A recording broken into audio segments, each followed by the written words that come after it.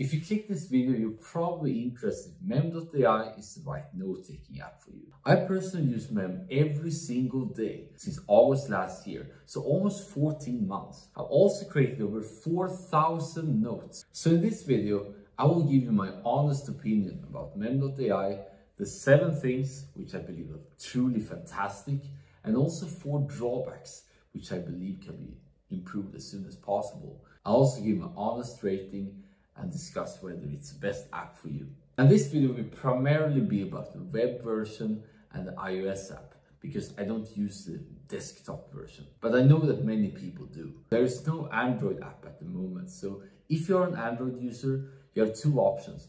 Either go and use the web version on the phone, you can go to whatever browser that you use, or simply use another note-taking app. With that said though, let's go over the 7 things I like about Mem. The first thing you will find out is that it does not have any folders. The only thing you will see is a timeline where the recently viewed or created notes shows up. Why do I believe it's a good thing, you might ask? Because of this, there is no need for any folders for note-taking apps. If you have a note-taking system based on folders, you have to consciously decide each time where each new note needs to be placed. And if you repeat the same effort, but for 1,000 notes, it becomes intolerable for most people. With Mem, you do not need to organize at all, which is why they market themselves as self-organizing. With the timeline, you can scroll down and find the notes you created in order. If you're looking for a specific note, you can search for it. Unlike other note-taking apps, Mem's search bar is extremely fast and can be easily accessed by the mouse or pressing Ctrl-K. The development team has done a very good job there. Thanks to its amazing ability to search and browse through all options, you don't even need tags. All you need to do is type whatever word a note contains and it will show up beautifully. You can also favorite notes you check very often on the sidebar.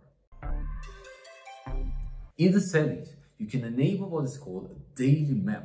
At a specific time every day, a note will be automatically created with today's date and hashtag. This is a huge benefit because now you have one place every day where you can dump everything you ever think of and all the information you get into. It becomes like a journal where you can write down the ideas and insights and every piece of information. And in my experience, once you know that you have one trusted place to put everything in, creativity and ideas just flow through the roof. It's very fantastic. But make no mistake, it's still extremely easy to create notes in Mem. On the timeline view, you can simply type and create a note. Even within the Mem itself, it's easy to create headlines by typing hashtags and other formatting like bolding, italics, underlines, drive-through, bullet points, task brackets, and many more.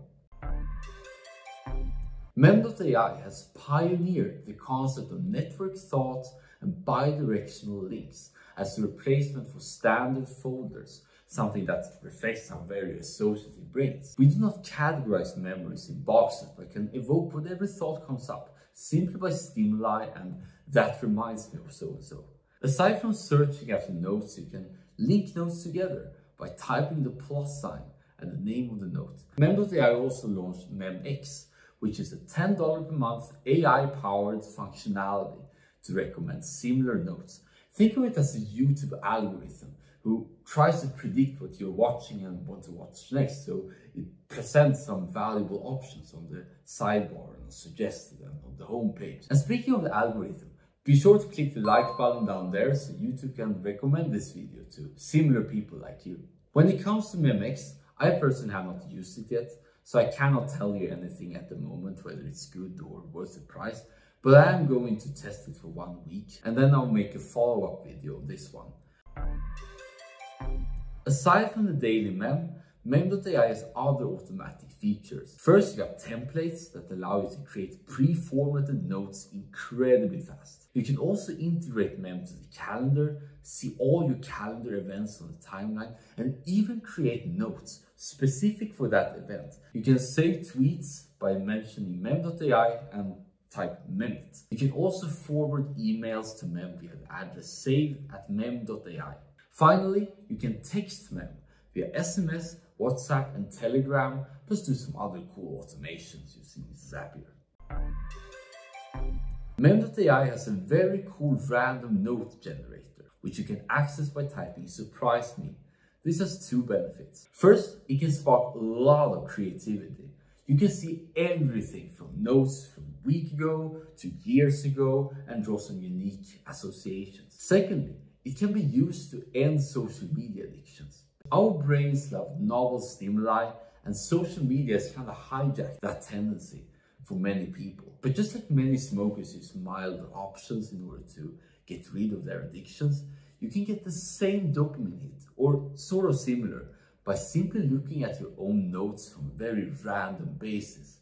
And especially if you have over 500 or 1,000, even over 2,000, maybe 4,000 notes, there could be a lot of treasure hunting, things that you didn't even know was there, but suddenly spark that dopamine inside of you.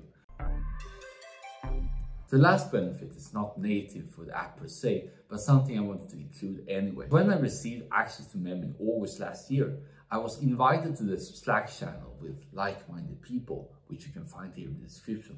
In there, you can get early announcements, submit bugs, suggest upcoming features, and most of all, connect with friends. Still today, the developers have been very great responding to different comments, different threads, even messages, and also maintaining the community as a whole. I even met one of the co-founders there in order to tell my experience and feedback with the application, which was very cool, to be honest. And if any of you in the Mem team are watching this right now, I just want to say thank you so much.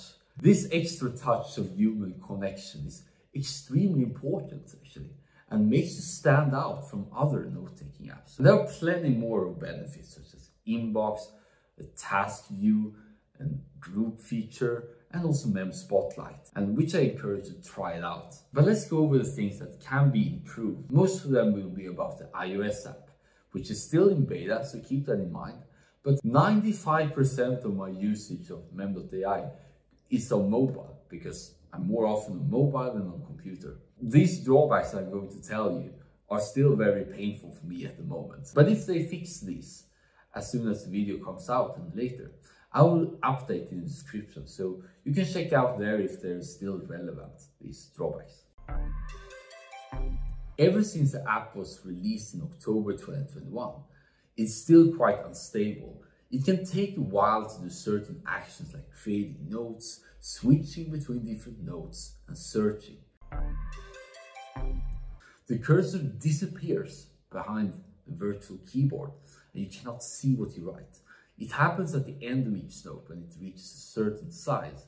And I was told that the bug would be fixed 1 month ago, but it's still there. All the functionality exists on the phone. The starred mem does not show up immediately, and only about 1 hour later it registers. I'm personally a big fan of progressive summarization, which you apply layers of highlights to the most important pieces of the text. There is currently no direct way to highlight it in Mem. There is a workaround in which you comment on certain text and thus applying a yellow tint, but it is too much work in practice. So these were the 4 main drawbacks. I will also appreciate dark mode on the web version and offline mode of the app, but I understand if it takes time. So at the moment, these 4 is what should be the priorities. Mem.ai is still very new in the market of note-taking apps, and also under rapid development. I've personally seen all the upgrades for the past month and have a good feeling that they will continue to innovate and fix the drawbacks as they come. So for me, the web version is absolutely perfect. It's easy, intuitive, fast, and most of all self-organizing. I don't think about Mem.ai at all when I use it, which is perfect. It should be like electricity, which it still works. And you don't even think about it at all because it works. 10 out of 10 right there. But for the iOS app, it's a different story. It has the same capabilities, sort of, but with the drawbacks I just mentioned. Because of them, I mainly use Apple Notes on mobile and copy over to Mem.ai each night, since I cannot stand lag at all when doing my daily activities. But this hybrid solution works for me at the moment, and because it's in beta, I want to be kind here and put 6 out of 10. But if any of you from Mem are watching this, I would really appreciate if you could fix these for me. So the question remains, is Mem.ai the right note-taking app for you? If you don't want to waste time but want to have it as easy as possible, definitely yes. And for mobile, I recommend that you use other apps together with Mem, such as maybe Apple Notes or Google Tasks, in order to get the best of each one's worlds. If you like tables, boards, Kanbans, databases, and other technical aspects, I think Notion will be a better fit for you, and Notion is very popular. If you're like me, prefer it very simple, but still want some powerful effects in order to make it as efficient as possible doing what you do best, Mem.ai is perfect. But the most important thing is not the app itself, it is how and how often you use it. You want a note-taking system that takes little effort as possible and frees you from overwhelm altogether. This is where effortless note-taking comes in. It's a method that helps me tremendously in managing high workload, creating a lot, and not needing to worry about mental health at all. Yes, seriously. If you want to learn more about this transformative habit, you can check out this video right here, and I'll see you there.